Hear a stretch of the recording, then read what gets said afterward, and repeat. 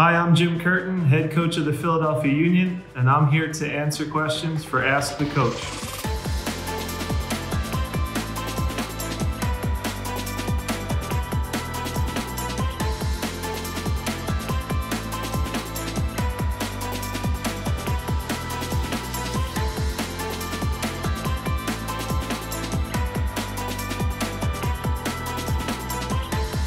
Like every coaching career or playing career, it's a long journey with a lot of highs and a lot of lows that were humbling along the way. I think I need to say too, I'm not a coach that believes you had to have been a professional player to become a professional coach. That concept for me is just silly, to be honest. But I do have to talk about the environment I was in as a 20-year-old, as a professional.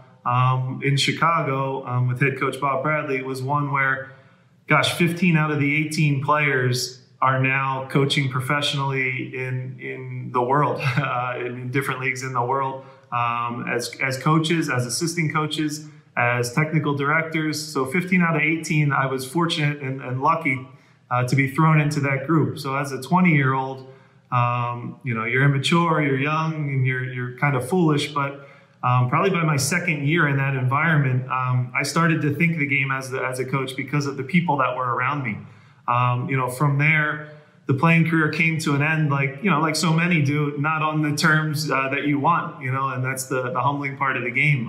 For me, it came at 30 years old. I won't bore you with the background, but essentially I was playing in Los Angeles, was kind of at a point where I wanted to go back to my hometown, which is Philadelphia, and try to play for my home team. I thought it was fortunate at the time that the current head coach in Philly was a former captain of mine, Peter Novak. Long story short, things didn't work out on that end, but it turned out to be a blessing for me because my coaching career started at age 30. I dove right into coaching quite literally players age 2 to 4 years old, in almost like a trial by fire thing that I think the academy set up threw me into to see how I would handle it. And look, for me, I have to say it was humbling. You go from your last game as a professional was literally against David Beckham, and he scores to beat us, and now I'm in a park essentially, babysitting two and 4 year olds having balls blasted at me, and I'm thinking to myself, how did I get here? But, through that little bit of adversity, I started to really like and enjoy working with young players. So eventually got a job in the Philadephia Union Youth Academy, worked with players age 8 all the way through 18. Almost 10 of them now are professionals and play in our stadium now. So it's been cool to see that pathway and trajectory. So, I had some success at the U18 competition. That's, it's called the Generation Adidas Cup. It's basically a national competition, all the MLS teams playing. We won the competition, so I think some eyeballs started to point towards me. I started doing, film analysis and scouting reports for the first team, became an assistant coach for the first team, and then, like many managers, you come into the job not how you want to, because someone had to lose their position. I was 34 years old. I was the youngest coach in MLS. I can say right now I was not ready, but I could not say no to my dream job, to coach in my hometown city. The professional club here, just a once-in-a-lifetime opportunity. So I took it. I learned a ton. I made mistakes, and fortunately I had ownership that had a long-term vision, and I had seen the club at every level, and I think that was really valuable in my development. With the youth academy, I got to make mistakes. I got to try things. I got to watch kids take information and grow and different things like that. So I would say that I would encourage all coaches to dive in with the youth, because that is a really great pathway. And like I said, having worked with a lot of those kids at 8, 9, 10 years old that are now starting for us in the first team, and playing for the U.S. national team, that's something that puts a little bit more ownership in the club. And I always say this badge is only 2.5 inches, but it's bigger than any coach, it's bigger than any player, and that's kind of the mentality that our club has. So that's a quick snapshot of the trajectory of my career, but still learning every day. And I think once you get to a point where you think you have all the answers, this game has a way of getting rid of you pretty quick too. So you have to always be adapting and adjusting.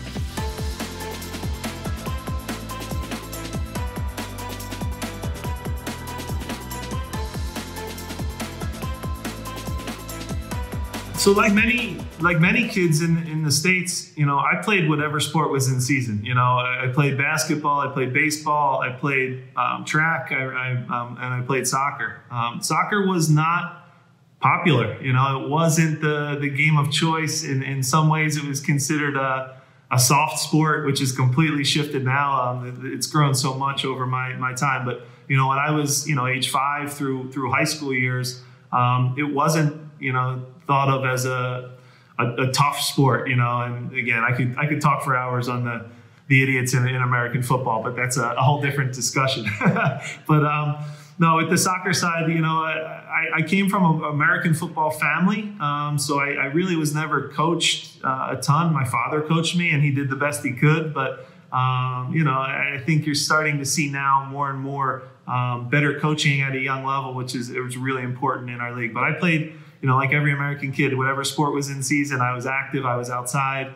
And when it came time and I got to about my junior year of high school, which is right before university, in an attempt to save my parents some money with the tuition, I thought the best opportunity for me to get a scholarship was in the sport of soccer. So I chose soccer. It worked out for me and went on to university here and was lucky enough to get drafted by the Chicago Fire and have a 10-year career in MLS. And now I got old and worthless, and now I'm into the coaching part.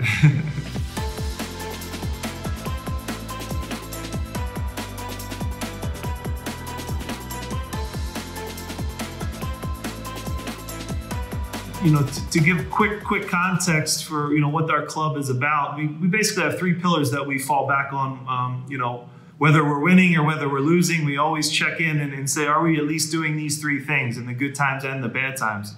And number one is we want to build from within, you know, and that's obviously, you know, everybody's brain shifts to players first when they hear that. And our academy is really our engine that kind of drives us forward. But it's also for coaches and sports performance staff and data analysts. We want players and staff members to move up. So we always look within before we go and recruit maybe a kid in California or we draft a player from New York. It's always that we'll look inside. That's one of our real pillars. We want to have a cohesive team as the second one. We believe that 11 players on the same page can beat any group of superstars and individuals. So that's a real thing that we really thrive on, and that goes to our style of play, and our principles kind of fall under that. And then the third one's innovation. We have to find unique ways to get advantages over the teams that you spoke about that are just going to buy big time players that have incredible talent.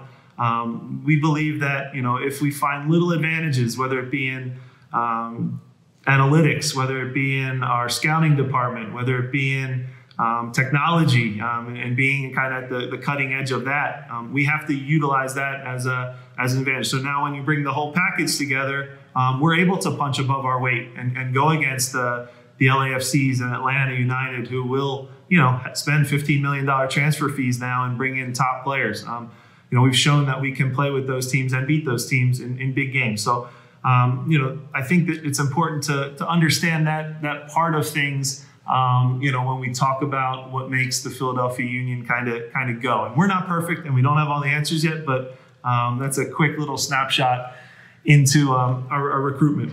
We do look, you know, obviously the term Moneyball is familiar with everybody now, but we do look to find players that we get a little bit more bang for our buck, for sure. You know, look, we have 13 countries represented in our roster right now, age 16 through 35. You know, through our sporting director, he's mined the leagues in the second and third Bundesliga. We have a player, for example, one of our top players, Jamiro Montero, was a $4 million transfer to Metz. You know, things didn't work out there with a coach. We don't really care about that and the right or wrong in that, but we see opportunity. So we bring a player of his quality, and I believe, you know, he can play in any team in Europe. You know, so he has this talent, and we find these types of guys. We have a Brazilian player, Elcinho, who has played at Shakhtar Donetsk, has been in the Champions League, but a situation like a war breaks out there, and he wants safety for his family. So we get him at we'll just say a much more discounted rate. So we have to be creative in our recruitment. I won't go and bore you too much with the analytics side, but that's something that we're very big into, and we've come up with a number, that's called the PUV, which is basically the Philadephia Union value of a player. So it takes the principles that we see valuable, not what Toronto FC or Atlanta sees valuable or LA Galaxy sees valuable, but we see valuable within our style and the way we want to play. And it puts a number to that. And it's proven to be, look, it's not the answer to everything, but it narrows it down and it gets people in the door before we start to go travel and see them or meet with the wife and the kids. So we have to be very creative in how we approach things. It's a fun process though. And look, when everybody culturally within the club embraces it, it's a fun thing. And we see ourselves, a little bit as the underdog, but it's Philadelphia. It's emblematic of what the city is. Everybody thinks, whether it's Rocky Balboa or blue collar or tough, that's what we are. And I think our staff and our players, are representative of the city itself.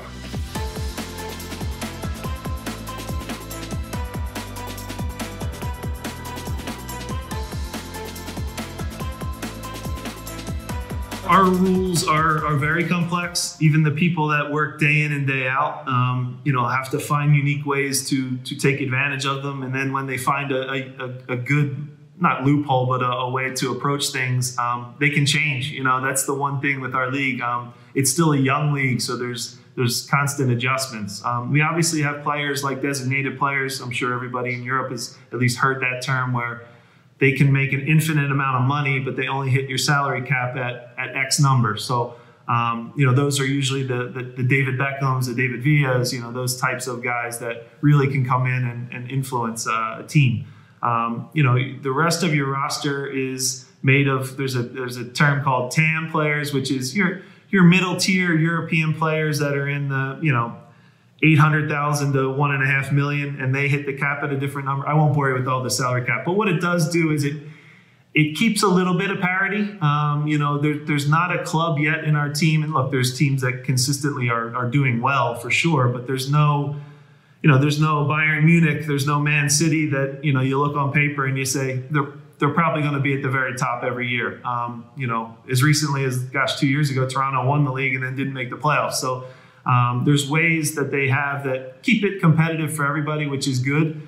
Look, our competitive advantage and our low-hanging fruit isn't what you mentioned before to just go by. Ours is the academy. We see real opportunity in that academy. For those that maybe don't know, in Europe, our salary cap is such where each team has a cap number, but your homegrown players, the ones you develop from your academy, count as 0 on the cap. So I have 8 or 9 of them out there that are, starting at different points of the year, and they count for 0. So, and they're the kind of players too that, look, we aspire to create the next Landon Donovan or Clint Dempsey, but if they're in our academy from age 8 all the way through to the first team, I see that as the type of player that makes a coach sleep well at night. You know exactly what you're going to get. You're going to get a good 7.5, 8 out of 10 every game. It'll never be a 4, but it might never be a 10, but he's going to be really solid for you on the day. So those are really important for us. And that's one of the competitive advantages that we utilize, and we believe in young players. And you have to throw them out there and give them opportunities and be brave as a coaching staff to do that. And more times than not, young players, you'd be shocked. I think this applies in every company too. You give them an opportunity, and sometimes they impress you. And that's been my learning through the years now as the head coach here.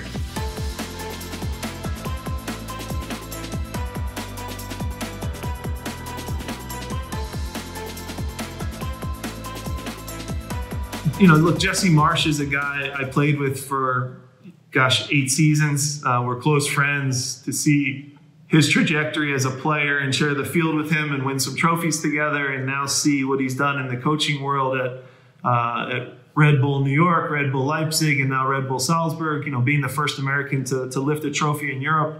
I was just over there and saw them, train for quite a bit and see their environment. He's a big influence in my life.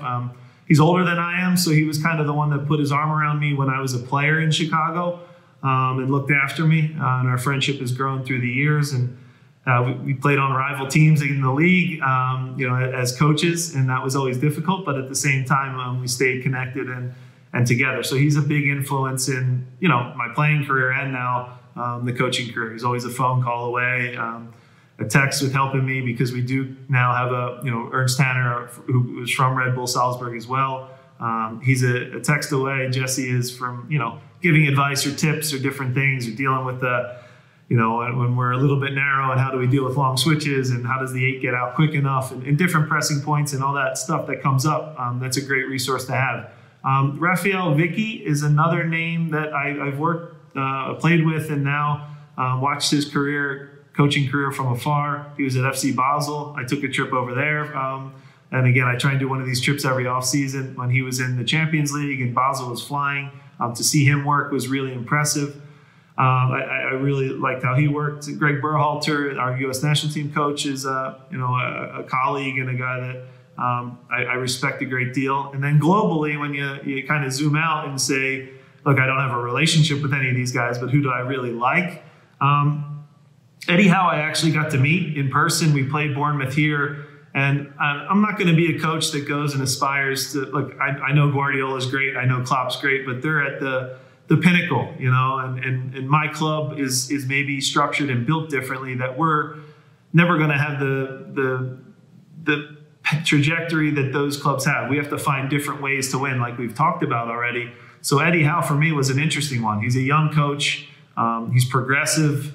Watching his teams train here and how hard they work 3 sessions a day and just getting after it. But then also, he won't remember it, but sitting next to him for a meal, and I'm kind of picking his brain. And, that was a great experience for me. So he's one that I always keep an eye on and really like how his teams play. And look, they play brave. They get after it. They punch above their weight like we like to think that we do. He's a coach that I aspire to be like. Pochettino for me is another one that I really like a lot. I liked how his Spurs teams played. Now they've gone kind of a completely different route, but that's a discussion for another day.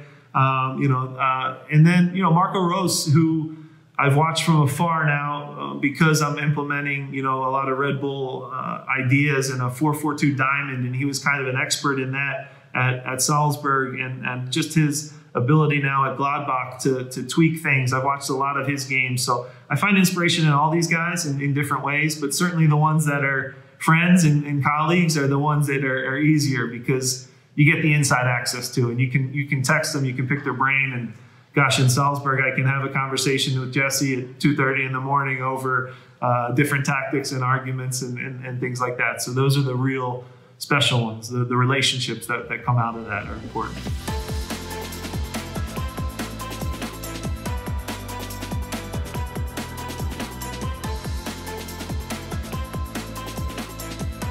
This has become one of the most important positions on the field, because it's become, with everybody now being able to get behind the ball and be organized and playing really tight blocks. The only person on the field anymore that has time and space and can pick his head up and look forward and has things in front of him are the outside backs. So they've all become incredibly much more involved on the ball, and the data points to that now. They're usually the 1 or 2 in every game that you talk about now in terms of passes received and passes made. Conversely, though, there's not a lot of good ones in the world. I don't think so. And in particular in our league, it's a weakness. It's a down position. So a lot of our game planning goes into how do we put the outside back on the ball, and based on the data and on which side is weaker, we kind of do our pressing cues and set our traps based on that person in that position and their ability to not complete passes forward or diagonal, which one is their weakness, and we'll kind of set our whole game plan on that. So it's an important position. It's one that's changed drastically now, where you need to have an engine to really get up and down the line. For example, our team, we play a 4-4-2, and we're very, very narrow, and our only width comes from them. So you talk about, guys that are covering, 12 to 13 kilometers a game, we really demand a ton from them. So the game's changing. Even your center backs now have to be able to dribble and advance the ball, and have to have a really comfort level to play through the lines. But the outside back position is changed drastically. I don't want to be old school, but I still want guys that love to defend. I still think it's important because there's so many great attackers now these days, and on a weekly basis, we're playing against different wingers that are so hard to handle. So I like to get the defensive side right first, but it certainly is in the right moments, getting them forward is critical. But talk about a change of a position over the past 10, 15 years. It's night and day what's required of them, and just the demands physically to get up and down.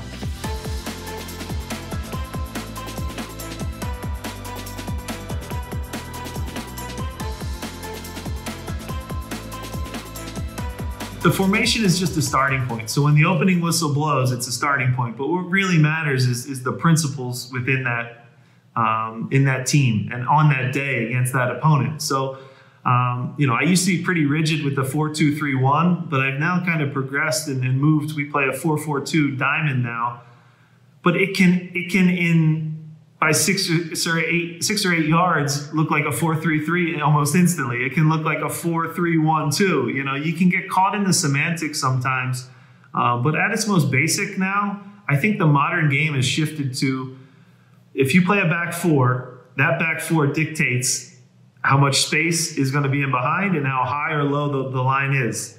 And then essentially in front of that back four in the modern game, you have 6 guys that are really just hunting the ball. They're putting pressure in the ball in a smart way, obviously, and there's tactics involved and pressing cues. But that back four really dictates things. The rest can be a little chaotic, and it's not as static as it used to be because everyone has to run. Gone is the days of the number 10 that just had a free roll and just stood there and only played offense and would always get open while the rest of the group was defending. Everybody has to defend now, and everybody has to attack. So, oftentimes, and it's my biggest question I get from the press all the time, when, you changed formation or you did this, you're kind of going, if the principles are right and the players have bought into what we've done during the week of training, building up to it, they can adapt and adjust to almost anything on the fly, and that becomes more important, So simple things like if there's a negative pass, we're always going to press. If there's a straight ball played by a player on an opponent, we are always going to press a straight ball because it's predictable and it's easy. Little principles that you give them, I think are more important now, and the players respond better to that rather than I'm just a number 8. We have so much interchange within our group as we've gone through the years. It's been fun to kind of adapt and adjust. But I have to say, early on in my first year as a head coach, it was pretty rigid and not much change. And we had some good success with it. But now that I see how the modern game has changed from transition and how quickly can you go from defense to attack and attack to defense, I think you have to be a lot more adaptable. And the principles are really what it comes back to first and foremost.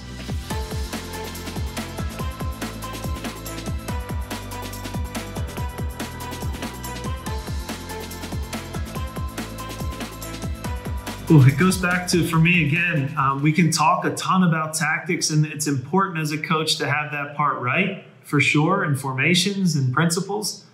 But for me, every environment I've been to that's been successful, it still goes back to the relationships again. The relationships of players to coaches, the relationships of players to staff, and how do you motivate them every day to get the most out of them, to get their full potential. I know that might sound simple, but every club, when there's a breakdown, it's always when a relationship goes south. So you really have to fight hard to avoid people going off, whether it's players or staff, in 2s and 3s and starting to say, I'm not playing because of this, or I don't like what the coach did on this, I didn't like training today. You really have to try to cultivate and create an environment where they kind of self-police and they self-regulate. It's not easy to do, but for me, the modern coach, that's literally the most important thing, and holding each other accountable every day. So I want my assistants to hold me accountable. I make big mistakes all the time. I don't have all the answers, but we all have to put our hand up when we do make mistakes as well. So finding that accountability within the group, having players that, again, police the locker room themselves. I literally don't, at our training facility, we have this beautiful new, $30 million building. It's awesome. I don't go in the locker room anymore.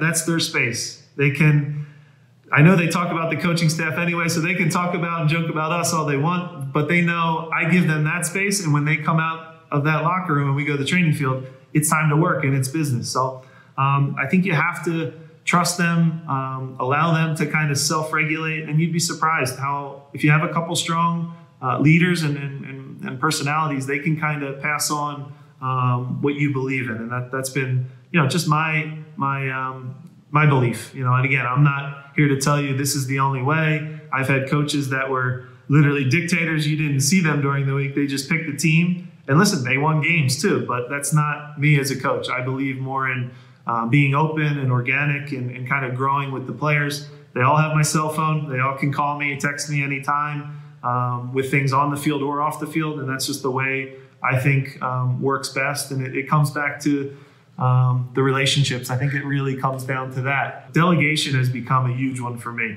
You have to get good at delegating.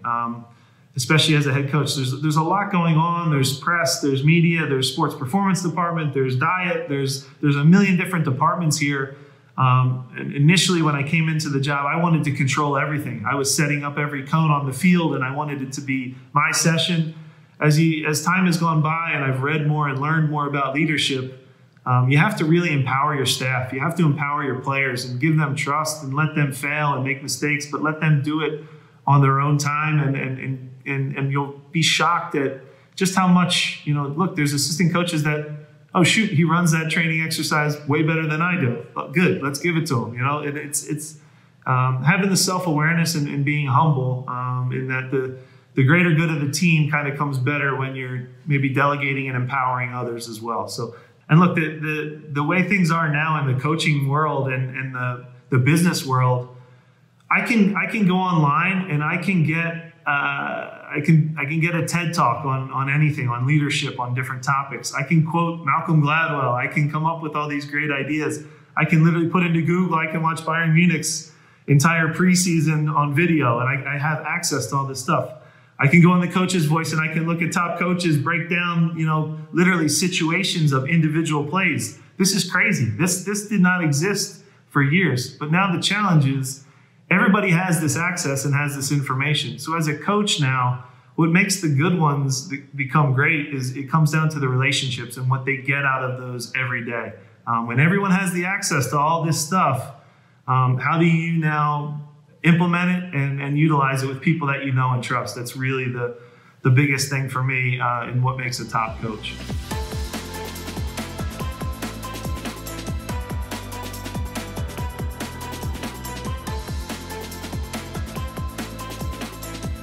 In order for the U.S. to become a powerhouse, I'm going to give a boring answer. It's going to take time still. We are behind in certain elements of the game in terms of youth development.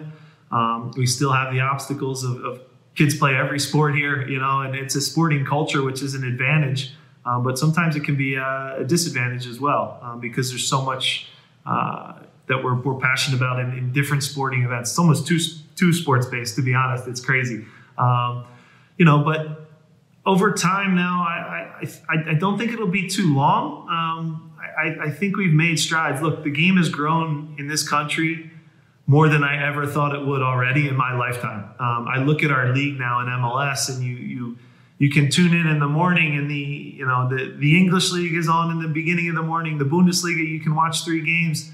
And then MLS is on for 3 games into the night. And that never used to happen. I used to have to, turn our TV to what was called UHF, and then you'd get a fuzzy, Italian league game maybe one time on a Sunday, and I'd be watching that when I was little. So the growth has been amazing. You talk about the facility, the training facilities, the infrastructure, the stadiums are beautiful. The owners that are coming in have real dollars, and they're very smart men. So it's growing. I think everybody too often in America wants to be the best right away, and it's just not realistic. There's too many great leagues, and it's going to take time. I think you're starting to see now a little bit of a shift where, younger players are looking to the States to come here to our league rather than maybe aging superstars, which is a good first step. But I still think we're a little bit away. It is a sleeping giant. I think there is a lot of talent here. I still think we've gotten it wrong in terms of, with such a big country, how do we, kind of unify and get on the same page with things rather than making dollars and profit. Youth soccer over here is big business, and clubs would rather keep a really special talent than have him go to a top club and maybe take pride in that, where I think it's a little different than it is in Europe, where you guys are certainly ahead of us in that regard. So it's growing. I know that's a boring answer, but I think it's going to take a little bit more time.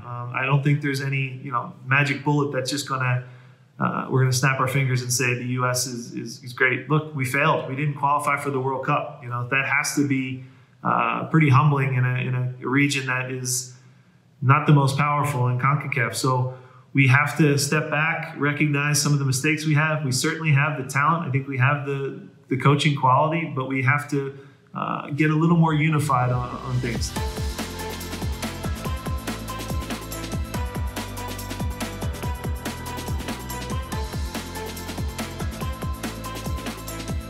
I watch every league very closely. I love the Premier League. I love the Bundesliga. I love watching the game. You try as a coach when we're scouting. We are kind of mining some of the lower leagues as well, whether it be Chile or Ecuador or trying to find a diamond in the rough. The reality is when I'm watching games and being engaged and involved, I recognize if I turn on the Bundesliga, that's probably not our target, to scout in. So I do watch a lot of other smaller leagues, League MX. You keep an eye on even our lower leagues in the States, try to find maybe that player that's been overlooked or is young and maybe an emerging talent. So I watch a lot of soccer. We have great tools here that gets us all the games all over the world. Do I aspire to coach in Europe? Absolutely. I think every coach has to be motivated by getting to the highest level. And right now in our game, Europe is the highest level. There's no disputing that.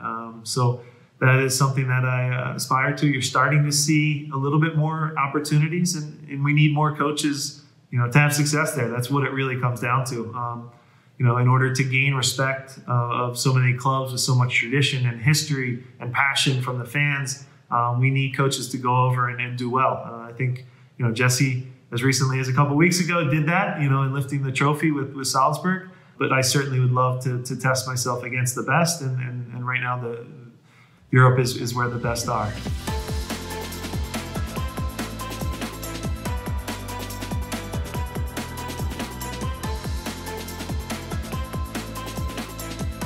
This is a tricky one, I think every pathway for every young coach is going to be different. But along that path, you have to have self-awareness but be also brave enough to ask to join into an environment that you might think is scary or foreign to you. You'd be amazed at how many coaches, if it's presented the right way to them, that you want to come in and learn and help, whether it be in analytics, in the sports performance department, in a coaching department, they will give you an opportunity to do that if you'll come in and work and put your head down and have the awareness to say, okay, I want to do my best here to help out, and then maybe not be a loud and vocal voice right away, and having that, again, self-awareness of where you fit in a group. So I would encourage all young coaches to dive into different environments.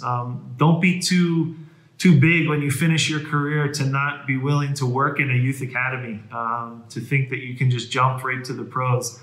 I think you have to be humble in that regard. Again, you don't have to have played the game at a pro level to become a great coach. There's millions of examples of that. But I would also stress what you need to do is find something that separates you from the rest. So what I mean by that is, I have tons of coaches that can run a great training session. Again, we talked about it. There's access everywhere. There's not really any secrets anymore. Everybody can run a good training session now. But maybe do you separate yourself by being an expert in the film software that we use, where you can pinpoint it and break it down for the head coach in a way that he goes, I'm taking that guy with me everywhere I go.